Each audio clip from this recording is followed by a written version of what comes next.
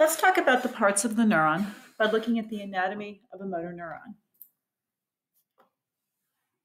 For review, let's remember that neurons are nerve cells, and they are simply the building blocks of your nervous system. We studied three different types of neurons: the motor neurons, otherwise known as efferent neurons; sensory, otherwise known as afferent; and interneurons. And all three of these neurons transmit nerve impulses. In other words, they have action potentials. Glial cells, which do not transmit nerve impulses, make up 90% of the cells in the nervous system. And while they don't transmit nerve impulses, they provide structure and support to the neuron. This is the diagram we're going to be using today to identify and label the parts of the neuron, and you will find a copy of it in your packet. This happens to be a motor neuron. It is myelinated. It receives messages from the central nervous system through efferent or motor pathways, so it's also known as an efferent neuron. We're going to start with the dendrites, and the dendrites are easily identifiable, bushy branching extensions that receive messages from other neurons and conduct that electrical impulse towards the cell of the body. If you follow my mouse, you can see this is where we'd see all of these action potentials begin, traveling towards the cell body. It is called the dendrite, so please put that label.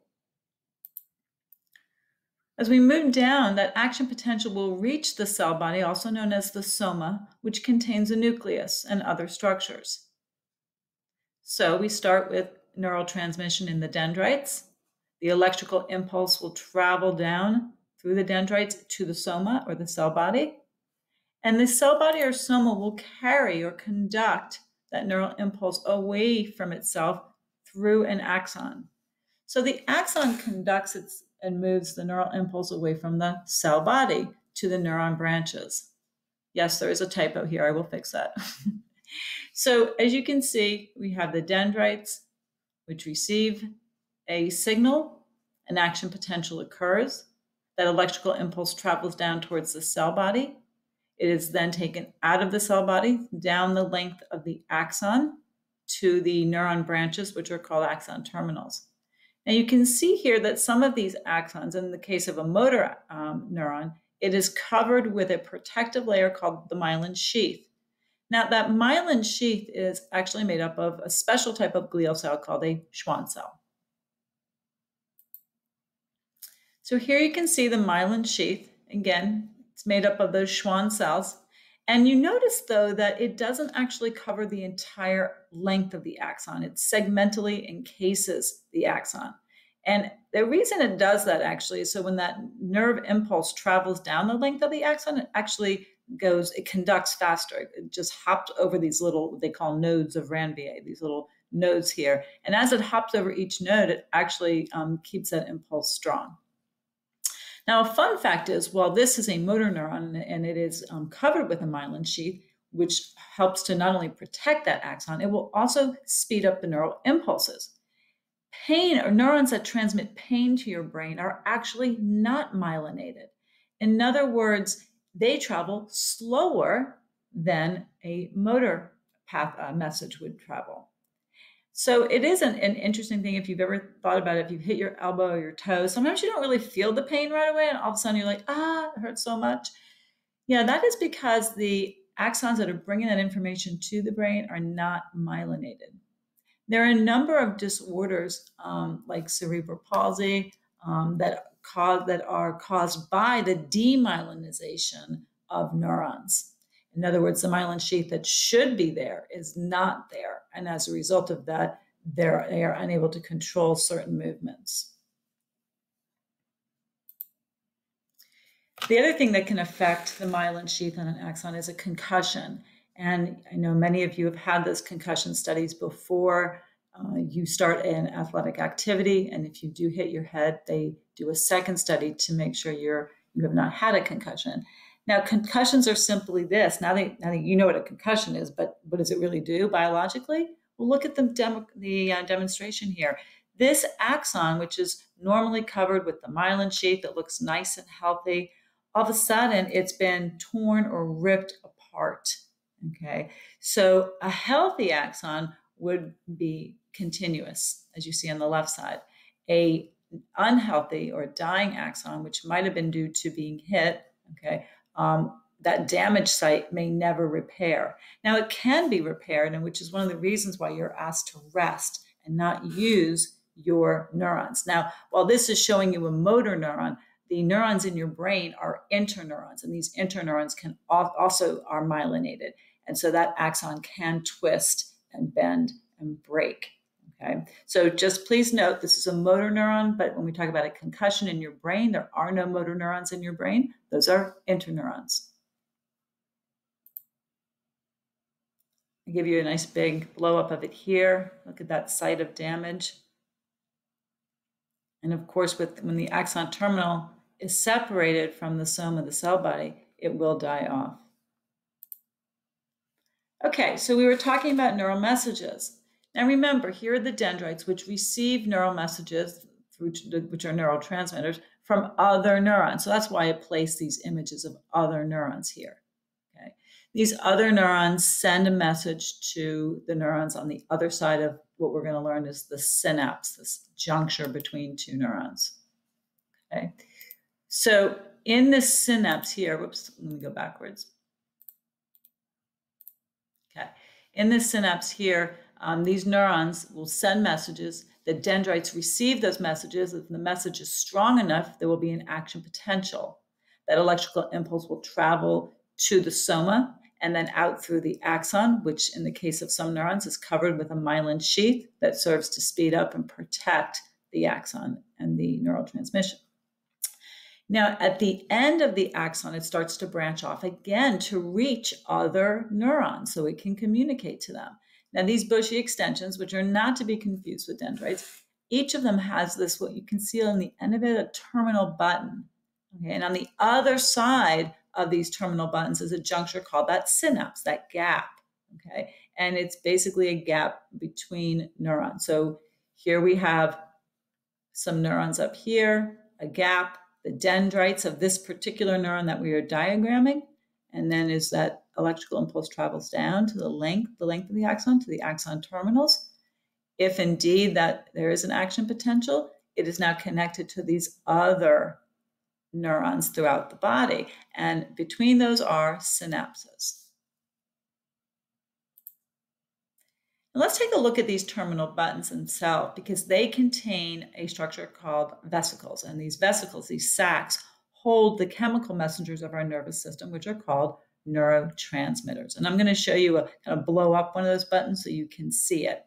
Now, neurotransmitters may sit down here in the axon terminals in these little sacs, but these sacs and the neurotransmitters were actually generated by the cell body. And they do travel down the axon and they're stored down here in these terminal buttons. So here's a terminal button. So if you were to imagine at the end of that axon was that little knob, well, here's this knob right here.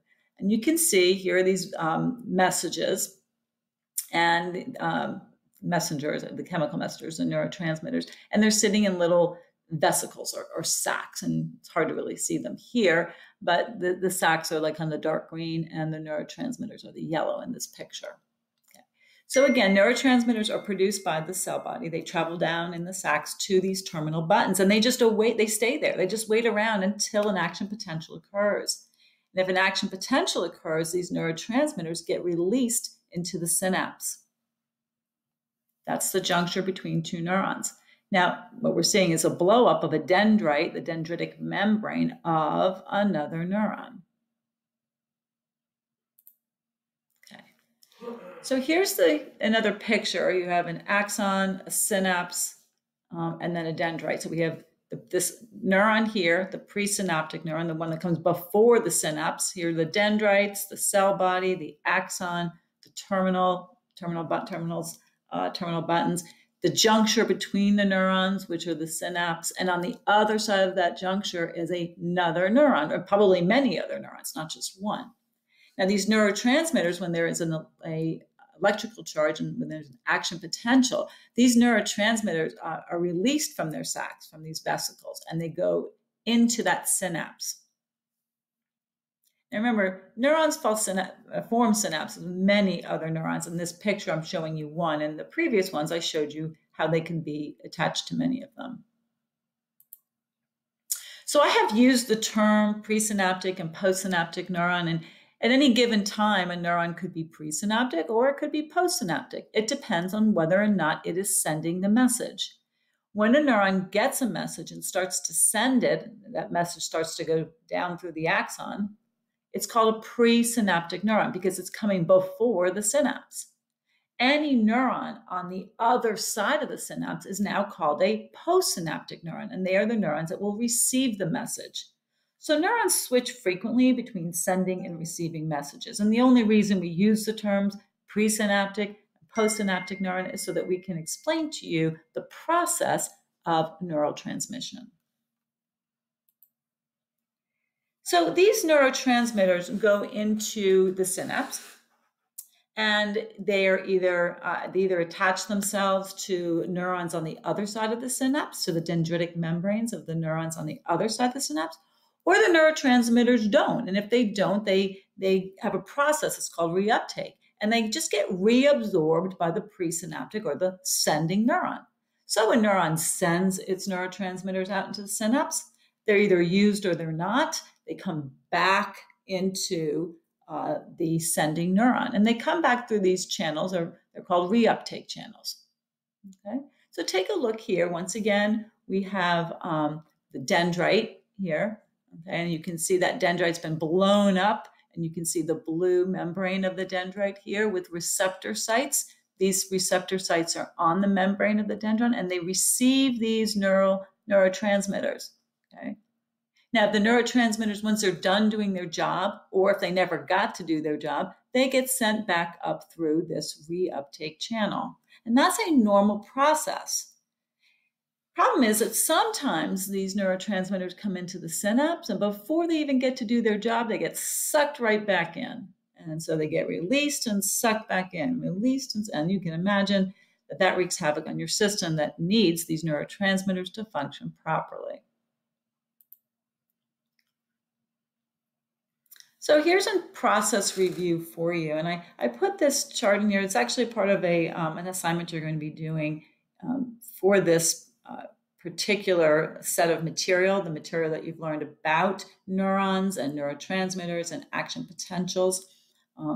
This here is an action potential. It is a electrical impulse. It is traveling down the length of the axon. When it reaches this right here is the terminal button. When it reaches that, these vesicles that are filled with neurotransmitters are released into the synapse. So here you have the synapse here, and you see the neurotransmitters getting released into it. Okay. These neurotransmitters will bind to the receptor sites on the postsynaptic membrane. That's the dendrite, the membrane of the dendrite. We call it the dendritic membrane. Okay. And then once they're done, doing their job, they'll go ahead and go back into the sending neuron, the presynaptic neuron. Now, if there's enough if the neurotransmitters open up enough of these channels and the cell reaches threshold, there will